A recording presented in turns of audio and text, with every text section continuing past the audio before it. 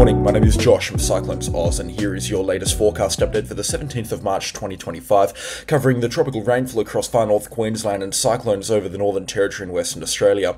All of the details on that and plus more coming up in today's weather forecast. If you are brand new to the channel, please consider subscribing, but let's get stuck straight into things up in far North Queensland, where there have been some heavy falls reported over the last couple of days, with some very heavy falls reported over the last 24 hours, and heavy rainfall still streaming into the far North Queensland coastline, especially around the Cassowary coastline now, and some heavy falls also into the Daintree coastline. We can see a very strong thunderstorm currently building offshore from North Queensland, and that is driving in a lot of rainfall into the far northern Queensland areas. We've also had plenty of showers and thunderstorms overnight into the North Queensland areas around Townsville and up towards Ingham and Cardwell. The rainfall there has temporarily eased off, but it will be returning in the next couple of days. The forecast for this is suggesting a lot of rainfall over the next 3 or 4 days, especially up and around far North Queensland. There's going to be plenty of rainfall over the next 24 to 36 hours, and then down in towards North Queensland, it looks like throughout the middle parts of this week it is also going to get quite wet down there. So let's jump into the details surrounding that right now. On top of the rainfall accumulations that have already fallen, we're still expecting more rainfall to come through throughout the remainder of today. We've had 24-hourly accumulations around Port Douglas and the Daintree rainforest area up around that 150mm mark, and considering the rainfall offshore, which is heavy, and it looks really heavy and quite gnarly on some of the radar imagery, but it's not actually that heavy. It's not ridiculously heavy. We're talking about rain rates here between 5 and 15mm an hour.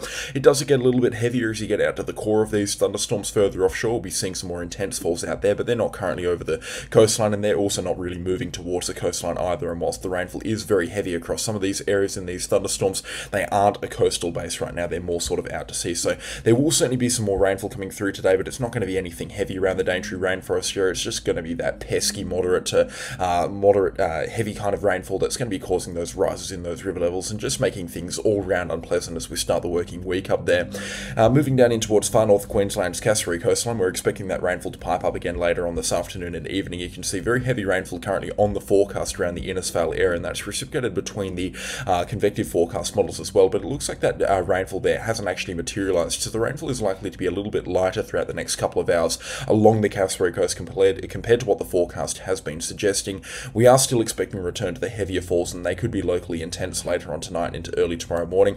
We're going to be seeing some very heavy rainfall as this kind of thunderstorm band, as this trough line moves closer to the coastline, and it's this kind of banding stuff out here that we're seeing that's very heavy on the radar imagery. You can see it out to sea here at Willis Island and some of the bands here offshore from Cairns.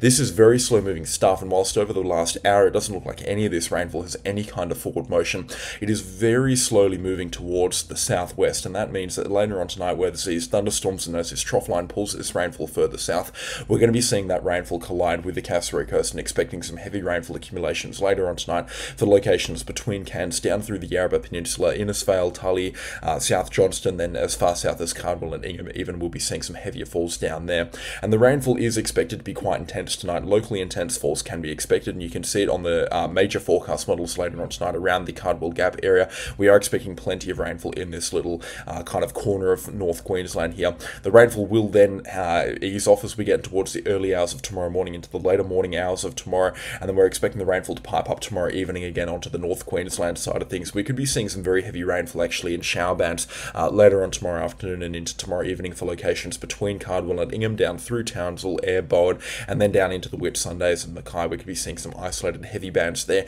The GFS for the last couple of days has actually been very supportive of some very heavy bands of rainfall moving into this part of Queensland, and there are actually still a few discrepancies between what the major forecast models are suggesting for North Queensland. So I'll get to the forecast for this in just a few moments. I just want to touch on the rainfall accumulations, but for North Queensland, there is some heavy rainfall coming your way by the looks of things tomorrow night and into Wednesday morning.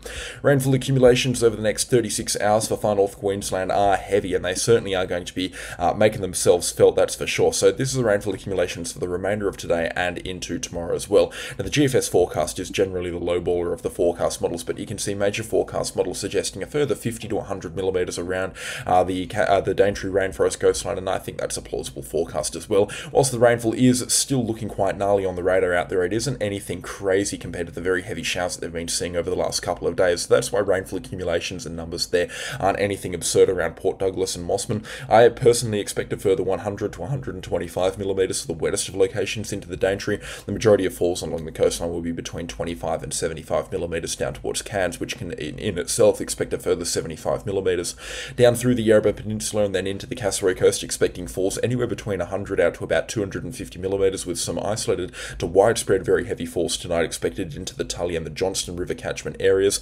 expecting some significant falls around Fishery Falls as well, with falls potentially as high as 250mm as well. The other major forecast models not really on board with some very heavy rainfall. There are still major discrepancies between these forecast models.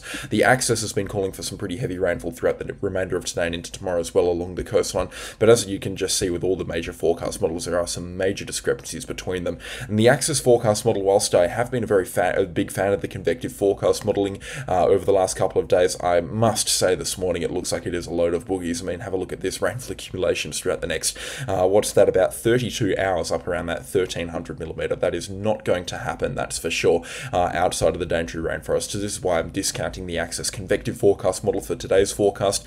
If I had to put an exact number on what rainfall accumulations we're expecting around Innisfail and Tully tonight, I'd be saying anywhere between about 75 out to about 250mm. It is going to be a return to that heavy showery stuff, so whilst there will be some widespread moderate falls embedded in this showery stuff that's going to be coming through with rates between 5 and 15mm an hour, there will be some heavy bands of rainfall with rates up to around 50, even as high as 100mm an hour that will be coming through, and they will tip the scales of heavy rainfall in the favour of some locations over others. So again, if you are looking out for some heavy rainfall later on tonight, don't get your hopes up. It certainly looks like they don't need any more rainfall as well, especially considering a lot of the observations down here have already picked up over the last 4 or 5 days, accumulations up around that 600 to 650mm mark. So again, far North Queensland not desperate for rainfall right now, and it certainly looks like some more rainfall is on the cards. It should clear out by tomorrow afternoon, and again, as we head down in towards North Queensland, you can see that on the convective forecast modelling, there are some heavier showers beginning to develop further south along there.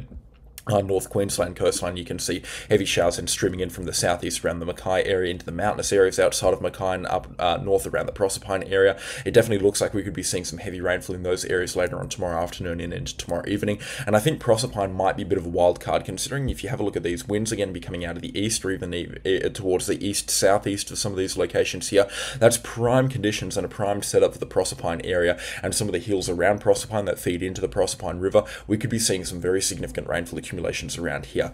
That is, of course, a maybe, and there are still a lot of ifs and buts and maybes about this rainfall that we're going to be seeing across North Queensland. To be honest, I think the chances of us getting a very good forecast for these locations, considering it is going to be coming in the form of showers, is highly unlikely at this point, and it is still quite dependent on the development of a very weak and broad tropical low in the Gulf of Carpentaria, which I'll touch on in just a few moments. So again, it looks like this is going to be kind of a take it as it comes. My personal estimation right now around the Townsville area, rainfall accumulations could be anywhere between 20 to 80mm, probably on the lighter side of that, but if we do get some heavier shower bands coming through tomorrow night into Wednesday morning, we could be seeing some heavy falls around Townsville, with falls up to around 120mm on the eastern side of Townsville. Some of the mountains outside of Townsville as well could be picking up around that 150mm mark, especially as you get further north up towards Rollingstone, Paluma and Ingham, and then further down towards the southeast as well, we could be seeing some very heavy falls across this sort of area outside of Bowen.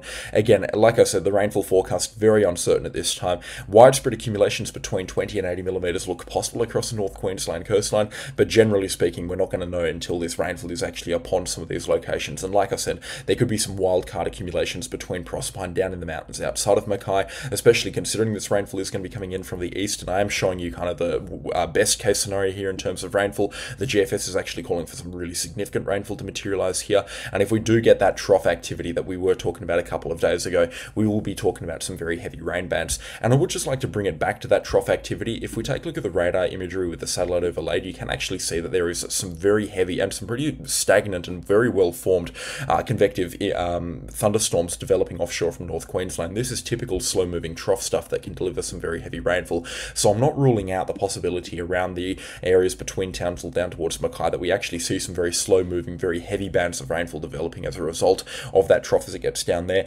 Again, we'll revisit it in tomorrow morning's forecast update where the picture should be crystal clear, but at this point still a lot of uncertainty. If you're confused or your head spinning about the forecast for North Queensland, leave me a comment in the comment section down below. I'd be more than happy to help you out. At this time it's just a little bit too early to tell, unfortunately, for these locations about how much rainfall is expected. For locations further south as well, I know locations south of Mackay down through Rockhampton, they are parched and desperate for some rainfall right now. You can see rainfall accumulations will be up around that 25mm mark, and if we do get that trough develop as what the GFS forecast is suggesting, we could actually be seeing some pretty respectable rainfall accumulations further south as well, from residual showers streaming in on the backside of it. Again, I hate to be the bearer of bad news here, but we're going to have to revisit this in tomorrow morning's forecast update. There's just so many ways that this weather event could swing. It could either be a couple of showers, or it could be a robust low pressure trough setup, which will deliver a couple of 100 millimeters to a few select locations. Again, we'll wait and see in tomorrow morning's forecast update. There's still, like I've said for the nth time in the last couple of minutes, so much uncertainty with this. Let's dive over into the Gulf of Carpentaria, because that's the rat bag area that's driving all of this stuff up in far north Queensland, all of the rainfall. We've got a very broad low pressure system developing in the Gulf of Carpentaria right now. You can kind of see it on wind observations. We're seeing northerlies up on the Cape York Peninsula, swinging around to easterlies down on the Northern Territory Carpentaria coastline, and then very weak westerlies up around Cape Westlow, Nullarbor as well. But again, that is indicative of a very broad low pressure system beginning to develop, and you can see it on the pressure bars right now. It is a monsoon low pressure system. A few forecast models have been rumbling at this maybe becoming a tropical cyclone. That's very unlikely at this point, but we are expecting plenty of rainfall into the southeastern corner of the Gulf of Carpentaria and just along the Queensland Carpentaria coastline in general, expecting some very heavy falls right along the coastline from showers and thunderstorms. They're going to be very slow moving over the next couple of days as well. Some good thunderstorms tonight, right through tomorrow into Wednesday, Thursday and Friday as well. So locations such as Mornington Island, Burketown, Corumba, Gregory, and even out towards Croydon as well, we could be seeing some heavy showers and thunderstorms moving through those areas in periods of time, especially in the afternoon hours over the next 5 days. The rainfall should clear off as this tropical low slash monsoonal depression gets itself over the Northern Territory and provides some much needed rainfall there. The forecast for this monsoonal low is actually very uncertain. Normally these monsoonal lows take a very obvious path. They slowly develop in the Gulf of Carpentaria, and if they don't get to cyclone status, they move over the Northern Territory, the top end of the Northern Territory, then out over Western Australia. But right now, still a lot of uncertainty with this weather event here, just because it is so broad and so slow moving. The Matten-Julian oscillation, which is the driver behind all of this rainfall that orbits the planet counterclockwise every about 40 to 50 days, that's the driver, and that's why we get these things called monsoonal bursts in the wet season every month and a bit. This one here has been, whilst it has been strong and certainly providing much needed moisture to far northern Australia, it's kind of broken down over the top of Australia, and as such the weather patterns really don't know what to do. And that is a real thing that can happen, is the weather patterns really have no major drivers, so they develop and they just kind of sit there, and that's what the forecast models are currently encountering right now. They're having a very difficult time developing these systems into actual systems here and telling us where they're going to go. So whilst these systems will eventually develop into something, we just don't know where or what they are going to do for these locations. One thing's for sure, plenty of rainfall expected into the backside of this week across the northern parts of the Northern Territory, especially on the top end, Wednesday, Thursday and Friday. There'll be an abundance of thunderstorms up there across the entirety of the top end of the Northern Territory, and then showers and thunderstorms expected to be very widespread across this weekend, across interior parts of the Northern Territory, even extending in towards Western Queensland, the northern parts of South Australia, and interior parts of WA as well. Now, one thing's for sure is we are expecting a low pressure system to then begin slowly developing as this tropical low moves inland through the Northern Territory and over and towards Western Australia, and that's because a lot of rainfall is expected to fall as a result of this system here. And if you have a look at rainfall accumulations over the next 7 days, we're talking numbers up into the couple of 100 millimeter realm across northern parts of the NT and into WA as well. It doesn't look like these numbers are willing to load in here, but you can see between the GFS forecast and the AXIS forecast as well, lots of rainfall expected across interior parts of the Northern Territory, which is going to create plenty of water and an abundance of water that's going to flow into lakes and rivers, and then start a phenomenon called the brown ocean effect, which is very unique to Australia. It happens in a few other locations around the world, but it's where thunderstorms and even cyclones can develop over dry land, or normally dry land, because of the amount of moisture that they can evaporate out of lakes and rivers. And that's why we're expecting plenty of rainfall to continue to be ongoing across the NT and parts of Western Australia into the later parts of next weekend, and even in towards the last week of March, we could be seeing an abundance of rainfall through there. Now, the future of this low pressure system is kind of obvious. It looks like it is going to eventually head up over Western Australia, and we're going to see the development of a tropical low slash tropical cyclone offshore from WA much later on into the forecast period. There's one of two ways that this could go. We're expecting a monsoonal trough to begin developing offshore from Western Australia, and this leads me nicely on into the WA cyclone forecast. We are expecting that monsoonal trough to develop south of Indonesia, which will likely spin out a tropical low and potentially a tropical cyclone or two by around Saturday or Sunday, the 22nd or 23rd of March. It could be earlier, it could be later, and you can see between major forecast models there is actually signs of a tropical cyclone developing from this monsoonal trough by around Thursday or Friday. It'll be a very quick system to develop by the looks of things if it does get itself going, and it will actually hug the WA coastline. Conditions look quite healthy for this system as well, and certainly something worth keeping an eye on over the next couple of days. And we can already start to see some precursor convection that's going to meet up with a massive amount of energy from these dramatic thunderstorms blowing up over the Broome area right now. I mean, just take a look at how intense some of these thunderstorms are. So we can already start to see some of this energy here. Whether these thunderstorms develop and then thwart off this developing tropical low here, it's still out for the oceans to decide. And it could, like I said multiple times this video already, swing one of two ways. If these thunderstorms do peter out and this low pressure system wraps itself up, it will be a small system and it is likely to head for the West Australian coastline before recurving either down towards the southwest or the west. And again, it will be interesting to see what this system takes. In short, for locations between Karratha and Carnarvon, which you can see from the GFS forecast, are actually looking down the barrel of maybe a tropical cyclone moving through their area by around the next weekend, is looking highly unlikely at this time. We're going to need to wait a couple more days to see what the forecast models actually make of it, but at this time it isn't unlikely that we see something developing in this area. It's still looking very uncertain at this point, and if something does develop, it looks like it is going to remain exceedingly weak. But this is your precursor information here. If we see this as a trend developing through Tuesday and Wednesday, I'll be the first to let you know, that's for sure. But definitely for Karratha down towards Carnarvon, keep an extra eye out on the weather forecast over the next couple of days. One thing's for sure, between the major forecast models, a few showers and thunderstorms expected as a bit of a trough develops this weekend,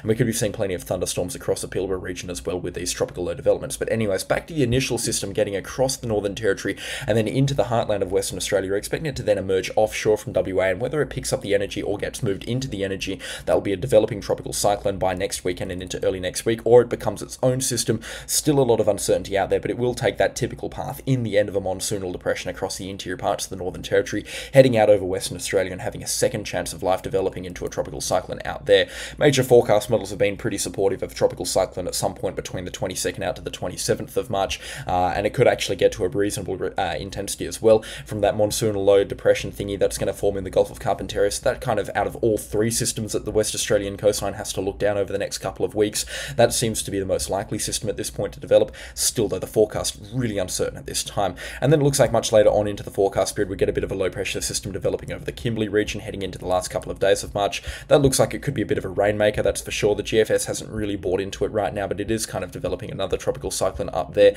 And then the axis is also calling for a bit of a tropical cyclone to develop offshore from the West Australian coastline into the last 5 days of March.